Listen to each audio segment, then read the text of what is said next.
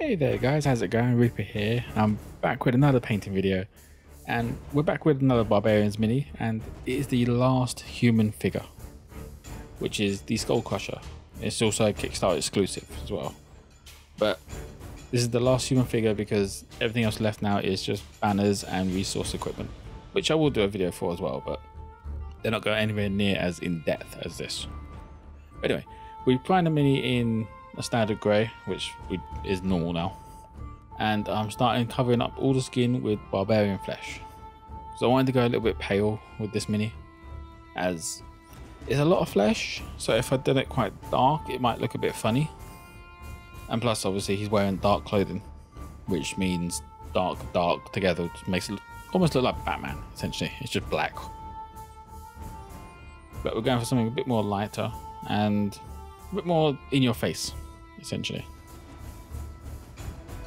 But that was it for the flesh, and then we move on to, he's wearing like a cape sort of thing, so I've gone with Necromancer's cloak, as I didn't want it to be a colour because I wanted it to make sure that it's separate from all the actual clans, so it still stands out but it's not your standard leather, or it's not one of the colours, so it's nice black. It's going to have obviously grey highlights, it's not going to be black. Although Necromancer's cloak is a grey anyway, it's not black, but it does dry very dark, which can be good at times, sometimes can be bad, but it all depends really what you're doing. For this it works just how it should do.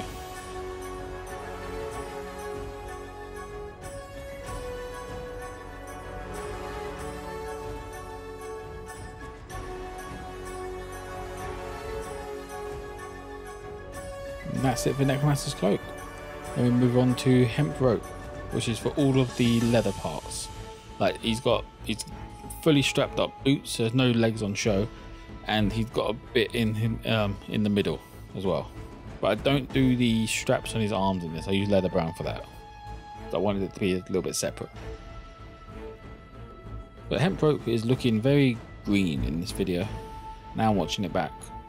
Hemp rope isn't that green. The colour indicator at the top left is more accurate to what it is. And now we move on to werewolf fur. This is just for the handle on the hammer. So I wanted it, werewolf fur is quite thin, so when I painted it on there it gave it a sort of a grey look as well, and changed it to an old wood sort of look. But now we've moved on to leather brown. This is to do all the straps, and he's got 2 wrist guards. Well, they look like wrist guards, it looks like a big leather strap essentially. And he's also wearing belts. He's got 2 belts on for some reason. Now he's got the one main one, then there's one that sort of is an offshoot and goes round the back slightly. But let's just quickly paint both of them in. This is where you got to try and be a bit more careful as well. Like if you're going to get paint somewhere, get it on the metal parts that haven't been painted yet, not on the flesh, as the flesh will be a pain to fix.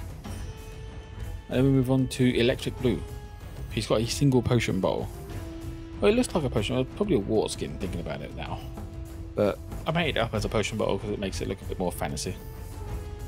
And then we move on to the metal parts, which is Army Painter's gunmetal.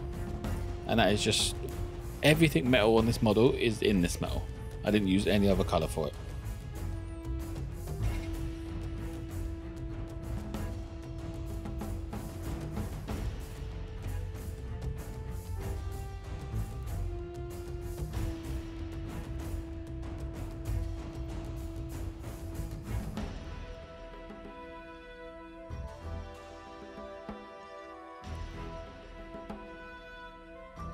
And there we go, that's the end of the metal parts, and then we move on to brain matter beige, which is just for his hair.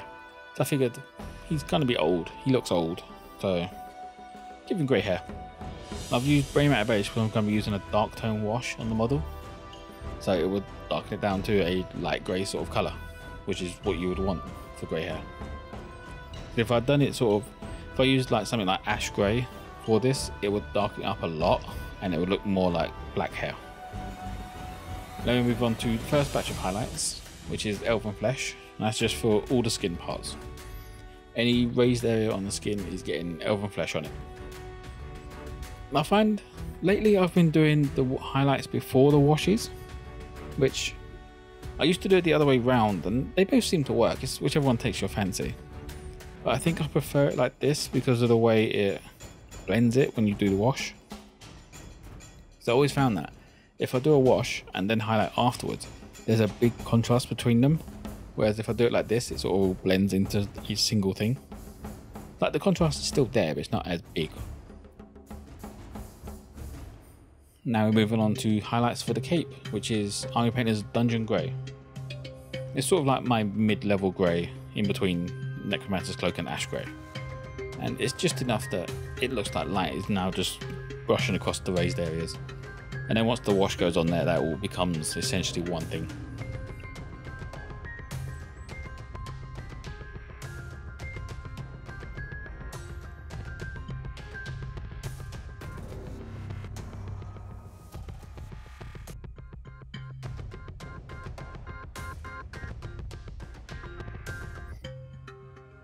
And that's it. Then we move on to Skeleton Bone, which is not a highlight, but I wanted to do this after the highlights. He's got a bone necklace on, and he is standing on a corpse, which, considering he's called Skullcrusher, that makes sense. But it is a bit weird to have on there, since none of the other models are standing on anything. It's just they're on their base. This one's the only one with something extra. But now we're moving on to the washes, which is essentially the finishing part of this model, and it's flesh wash for all the flesh, obviously. It's the only wash that really works well because it's a nice reddy brown, so it still looks like flesh, but it's dark enough that it actually highlights, or lowlights even so. And that's it for that. And then we move on to dark tone, which is the rest of the model. Everything you've got left, cover it in dark tone. Even the hair. Well, the hair is exactly what you wanted it to be when it's covered in dark tone. And I find the hemp rope actually works really well too, covered in dark tone.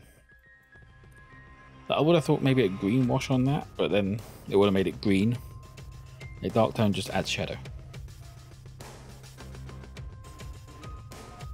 But that is it for the wash. And then we move on to the final part, which is of course the base. Every model won't be complete without its base painted up, because it will just look funny. And it's just a standard matte black base, the same way I always do. But that is it. That is this model complete. And as you can see, there's some final images there. The skin's, I can see now on that, the skin has really blended nicely. But that's it for this video, guys. Cheers for watching, and I'll catch you in the next one. See ya.